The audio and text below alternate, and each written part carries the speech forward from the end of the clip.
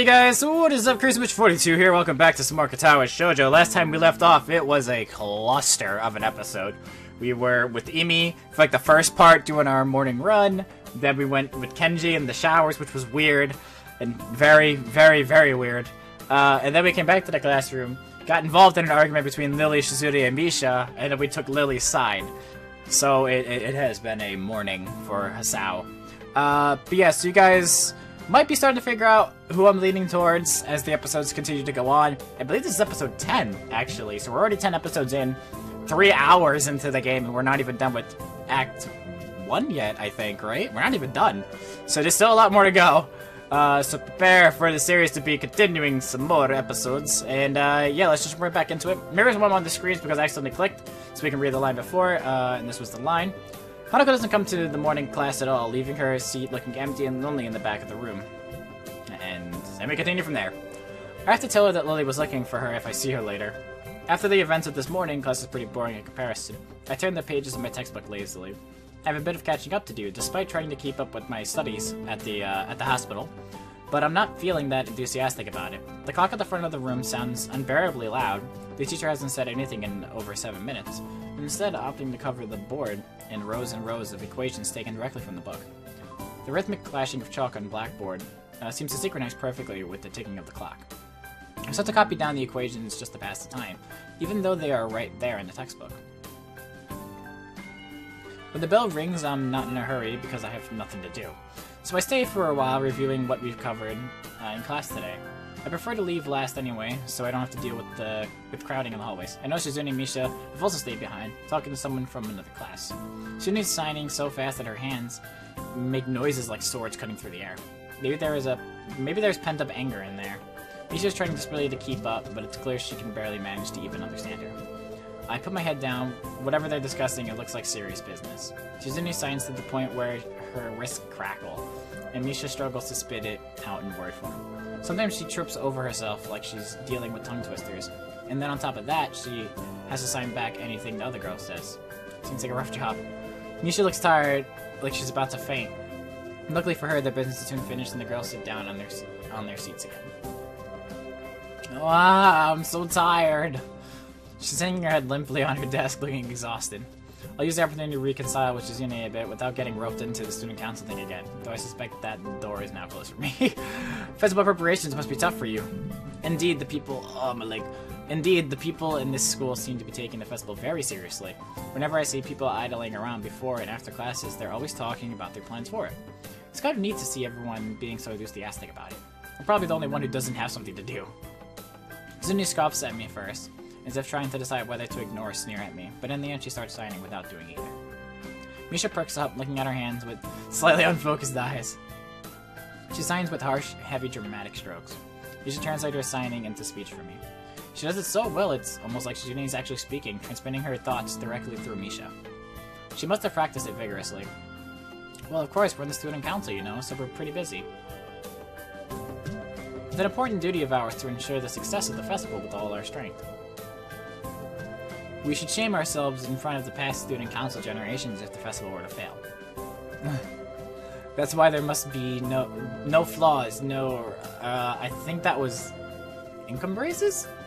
No, nothing that might make the festival short of perfect. Shizune's passionate speech and Misha's enacting are really oddly fitting of them. Oh, hello. Oh, it's Hanako. I look over my shoulder and see Hanako peering timidly into the classroom, most of her body hidden behind the door. Hey, playing delinquent again? Hanako blushes hard at Misha's straightforward jab, even if it was only in jest. Ah, my news. Shizune stares at her probingly, causing Hanako to look down and start backing away to the point where only her fingers can be seen wrapped nervously around the edge of the door. Maybe she is showing her dislike of Hanako by associating of her dislike of Lily. It appears so Hanako probably knows it as well. What is it, Hanako? Has Lily been here? Sorry, I haven't seen Sata. She came by in the morning, though. Hanako keeps looking uneasily at Shizune, who stares back at her with her usual studying gaze. What is she trying to do? Of course, Shizune isn't going to look away, and she's intimidating enough as it is, so I can only imagine how terrified Hanako must be. It is a little uncomfortable watching Hanako's reaction to Shioni's normal behavior. This is what happens when two people of two different extremes meet, it seems. Do you know where she is? If she has any sense in her head, she's in her classroom working on their festival project, but who knows where that woman is loitering at. You need to find her? She was looking for you in the morning, but I guess you haven't missed each other. She waits a little without answering the simple question, looking awfully like she's not sure if it's proper to answer such a question. Yeah. I can come with you, if it's okay. Hanako nods frantically, still on guard, her shoulders stiff like wood. I get the feeling that she might be more comfortable by herself after all, but it's too late to back off now. She has this really troubled expression she seems to wear almost constantly. One that makes me constantly be on my guard myself. I wonder why. I kind of understand why she always seems to be so wary, or maybe more like why there could be a person like her. But I still have no idea how I should act around such a person. It's dinner time soon. Were you planning to eat with Lily? She nods slightly. So she must have been trying to get in the cafeteria. Well, there's something of a dinner crowd, just like the cafeteria is crowded during lunch. It's not as bad because dinner time is longer than lunch hour, but I can understand why Hanako could be discouraged from going in. I pick up my bag and we take our leave. Hanako skips a little to meet my initial pace, so I slow down to match her speed. It doesn't take long for us to be walking. It doesn't take long for us to be walking at a comfortable pace down the hallway. It almost feels like we're going for a stroll together, something that I can't say I've really done before with the girl. Hanako doesn't seem to be thinking the same thing, though. Even though we are walking at the same pace, she never comes within arm's reach of me. I guess she's still a little uncomfortable around me, given how shy she is. There doesn't seem to be much helping it, at least for now. By the time we arrive at the cafeteria, there's not much of a crowd there, but Lily is nowhere to be seen. Hanako's head sinks even lower than usual. Have you looked somewhere else already? Just at the library, I was reading. So she does spend the classes she skips at the library. So not exactly a thorough search, then. Well, if I had to guess, she'd be in her own class, like Suzune, right? Right. With the slightest of nods, Hanako agrees with my reasoning. God, she's being so awkward. It's like I need double-layered silk gloves with padding to even begin interacting with her. Some small talk might help her become a little bit more used to me. It isn't hard to tell that the silence between us is hovering on the edge of both our minds. So you usually hang out together after class, right? Yes. I'm not quite sure what I expected from her answer, nor why I even asked the question. That much was rather obvious, after all. She doesn't seem like the type to cultivate a social circle, either. So I suspect that Lily may well be her only friend. Must be a pain being in different classes, I'm guessing. She gives a sharp, almost reflex nod. Compared to Lily's careful thought about her actions and speech, Hanako hastens to make her answers as prompt and short as possible. Lily comes by the classroom, though, even when she's busy. She gives a small smile as she says it, evidently appreciating the fact that Lily goes out of her way to help her. It's pretty cute, really. There isn't any need to say more. Both of us contact that the discussion reached the end. As we ascend the stairs back to the lobby, we are met by a group of students heading downstairs like a school of fish moving from one feeding area to another. They seem to be keeping mostly to themselves, but before I can notice her doing so, Hanako has moved around behind me. Hey, you alright? Just keep going. The students pass us without as much as a second glance, and Hanako takes up position to my side again as we enter the building. Her momentarily reprieve from her anxiety all but snatched away. Even as we climb towards the third floor, she doesn't seem to relax. It isn't as if I've never known a shy person before, or even shy girls, but Hanako seems to be pretty far beyond what I'd call normal in her fear of other people. If it weren't for Lily's acting as a mediator, I thought Hanako would have been able to walk beside me like this. She seems to completely shut down in the presence of others. The rest of us walk up to Lily's classroom, continues to... Words! The rest of the walk up to Lily's classroom continues in strained silence, while I rue her inability to socialize at all. Jesus, that was difficult. After we make our way up the stairs, the noise coming from Lily's classroom is audible from... Oh yeah, I do hear. Thanks. Is audible from halfway down the hallway. I wasn't expecting such a din at all. Well, I guess we found her. This wasn't hard. Did Hanako come here first, then come for me for backup, I wonder? Well, if that's true, then at least she's starting to trust me a little. That can only be a good thing. Eventually, two of us reach the door to class 3-2 with Hanako less than subtle, positioning herself behind me. I opened the door. Oh god, this room is so different than the other one. Inside is a hive of activity, seemingly every student in the class talking at once, as they work hurried on their separate tasks. Words are hard. Going by the paint cans, decorations, and banners being made, it must be for the upcoming school festival. I guess my first priority should be finding Lily. There. Finding amongst the din is surprisingly easy, not the least because of her looks. With a couple of students gathered around her as she stands at the front of the class, she seems to be in charge of preparations, or at least busy organizing them. Carefully negotiating a path through the various students hunched over the floor for lack of desk space, I raise a hand, entirely out of habit, as we finally reach Lily. Hey, Lily! She perks her head up as she breaks off talking to a noticeably smaller girl, who must be her classmate, trying to listen as best she can. Sorry, who? Sorry. Hisao. I have Hanako, too. Hi. She's pretty skittish considering the number of people around. It isn't too hard to work out why. Lily takes a moment's pause to assess the situation before turning to the other student once again. For the moment, just ask Moria for his advice. Kenji's busy with painting one of the banners already. Oh god, Kenji's in this class? Oh, Jesus Christ. Oh god.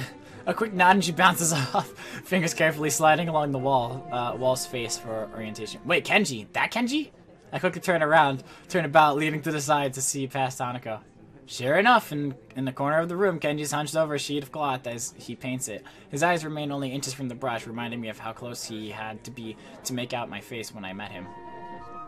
Sorry about that, our class doesn't have many students with even partial eyesight, so they're in high demand. That's right, class 3-2 was specially for students with poor vision. Preparing for the festival must be pretty arduous for them. Need a hand? I can give you help if you need some. Maybe Hanako could too.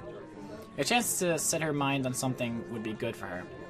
Would do her good, but I doubt she has the courage to ask outright. She quickly nods in affirmation. Whatever, afterwards. So I'm confident I made the right move. Lily gives a noticeable sigh of relief. Oh, that's good. That might actually get finished. This might actually get finished before everyone goes off to dinner now.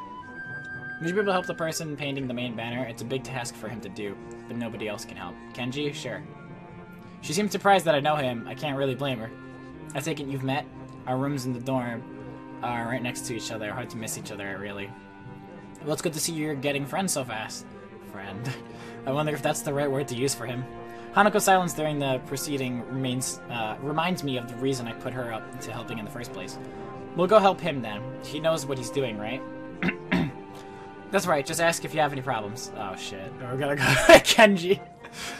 Chorusing in a sense, Hanako and I begin another trek along the classroom. Kenji sits crouched on the floor, his gaze fixed on the white Kalisco in front of him. Hey Kenji! No answer, he continues dragging his paint-soaked brush along the large half-painted kanji that's stretched on the sheet in pencil. Kenji? Huh? What? Who is it? If this is the way he treats class members, it's no small wonder he's working on his own. He's working alone. It's me, Hisao from... Right, I know that, man. What are you doing here, though? His dismissive attitude annoys me. He must be the type to really get focused on his work, hating to be disturbed by anyone until he's done, I suppose. Well, we talk the sound of Hanako's footsteps as she walks out from... As she walks out from behind me. Reminds me that she's there. I was just going to help with the banner, Hanako and I, that is. Hello. Oh, hey, I guess that's okay. As soon as Hanako enters the equation, his demeanor takes a complete about-face. His sudden fox hospitality is slightly unsettling. Oh, right, woman. On second thoughts, this may not have been a good idea after all. Hanako and I gradually set ourselves down on the opposite side of the cloth banner to Kenji, noting the several small paint tins on the ground around it. Class 3-2. Noodle stall? You guys selling noodles at the festival on Sunday? Yeah, some stalls outside or something. Or something. His non-committal nature sparks a fair amount of suspicion on my behalf. The task at hand comes first, though. So how do you want to split this? We can do borders while you do the text, or do you want to switch and do the borders? Text is mine, you do borders. He was surprisingly strong feelings on the topic. As I reach over to grab a brush, I notice Hanako already debating between colors to use. By the time I've put brush to cloth, she's already started on a delicate pattern. Looks like my idea of taking her mind off everyone around here worked. With a dark blue stroke, the three of us silently get to work. Not before Kenji takes advantage of Hanako's working to lean towards me and whisper conspiratorially, though. Okay, man, why are you here? Hanako just wanted some help to find Lily, that's all. He apparently disapproves of my motivation. I get it. It looks like I misjudged you. Because they're supposed to be whispering. You're infiltrating them, aren't you? Going deep undercover. I should have guessed. Letting the truth slip in my mind would probably be better than outright lying or annoying him in any case. Is that why you're here? Obviously it sucks, but there's no better way to get intel than going in yourself. We gotta stick together, man. This is a harsh school, a harsh world. Yes, very harsh. He misses my true meaning as he leans back, satisfied I'm sympathetic to his cause. I'd better get down to work. Finished! Looks like I am too. Good job. The two of us connect up the lines of our patterns, mine being as close a copy as I could manage of hers. With a grunt, I lever myself up from the floor and look around. Aside from Hanako and myself, there's only Kenji left finishing off a sign, as well as Lily and a couple of students talking among themselves in the classroom. Looking at my watch, it's no surprise it's getting pretty late. Need a hand? I offer a hand to Hanako, which she uses to get herself up. As she does, I can't help but glance at her wrist. If her scars extend even to there, just how much of her body was burned. I feel a pang of guilt about it, however, as she quickly covers her wrist with her other hand. It's good, doesn't it? She looks surprised for a moment before noticing that I mean the banner. It does, I guess. Her smile shows that she feels a slight sense of pride in the result, just as I do. With the floor significantly neater for the decorations being placed on desks and shelves, it's much easier to get Lily as we cross the room. We finished the banner. I guess that's all that needs to be done? Lily gives an appreciative nod. Thank you, Hisao, Hanako. If there's any way I can thank you, it's fine. Beats sitting in my room studying, at any rate. I don't mind either. She nods before suddenly remembering one last person. Oh, is Kenji still here? Just as I open my mouth, Kenji gives the answer from the other side of the room. Yeah, just finished. He carefully slides his sign onto an empty section of shelf to dry, before quickly walking past us and out the door. See you, man. Bye. Still owes me that goddamn 1,000 yen. The remaining two students say their goodbyes to Lily before taking their cue to leave as well, leaving only the three of us. Well, I guess that's everyone. I hope we don't have to do anything like that again. Working past school time? Indeed, the class's plans this year were ambitious. Maybe too ambitious. The stalls look nice, though. She's right, it shows that a lot of work's gone into them. My, I'm sure a lot of us would be glad to hear that. At least now there's not much work to do until the festival itself. It's getting pretty late. Should we go? That's probably a good idea. Are you going back to the dorms as well, Hisao? Yeah, I guess I'll tag along. The nighttime lighting really makes the gardens look quite different compared to the usual look of lush greenery, and things are much more calm. Being that it's so late, the lack of students around probably helps. The odd one or two can be seen scurrying to and from the dorms trying to eke the most out of their approaching curfews, but no more. All that can be heard is our footsteps, in addition to Liz Clean regularly gently tapping the ground in front of her. It's nice to finally be able to relax a bit after the mad rush during school. Without even noticing it, I let out a small yawn. Tired? Yeah, still getting used to the flow of things, I guess. The, thing, which only took me kind of off guard, though. I grit my teeth a little at the candid mention of their rather public spat. That said, I do want to sort out what in the world was behind it. About that. Sorry about it being so public. Shizune and I go back some ways. Her voice seems slightly irritated as she remembers Shizune, obviously unwilling to discuss it any further. I glance at Hanako for her views on this, but her expression is unsurprisingly evasive and difficult to read. Either way, I guess her apologizing for it is something, even if my curiosity goes unanswered. I'll be glad once the festival is over in any case. The change of topics, welcome, clearing the thickening air quickly. I can imagine my old school's festivals were a lot more low-key than this. Yamaku stresses the idea of a school community, so the staff likes to make our festivals in such special occasions. Yet the students are the ones who do the work. What an unfair world. Hanako and Lily both chuckle in agreement, savoring the fact that none of the staff are around to hear our grumbling. I suppose coming from a strict all-girls school helped me a bit with Yamaku. Compared to there, Yamaku is much more relaxed. That'd go a way towards explaining her well-bred speech and behavior in any case. As we come up to the dormitories, it eventually comes time to leave for our respective rooms. See you, Lily. On I go. The two both give polite nods before setting off to the women's dorms, just next to the guys. As it is to be expected of such an arrangement, there's a staff member casually patrolling around outside to prevent any nighttime shenanigans. Walking past them, I quickly stretched my arms and rubbed my neck, both quite sore after having worked on the floor for so long before walking to my room. It feels good to actually have direction, though. After so long in the hospital, the everyday facts of studying, homework, and teachers seem almost a blessing. I guess if things continue like this, my time at Yamaku might turn out okay. Adhering to the nurse's nagging voice in the back of my head, I set my alarm clock to wake me up early enough to go jogging again. I made a promise that I'm going to keep it. Besides, Emi's bound to rat on me if I don't show up. But it's not all that bad. Alright, and we're going to end off there. Is that day 4? 5? I think?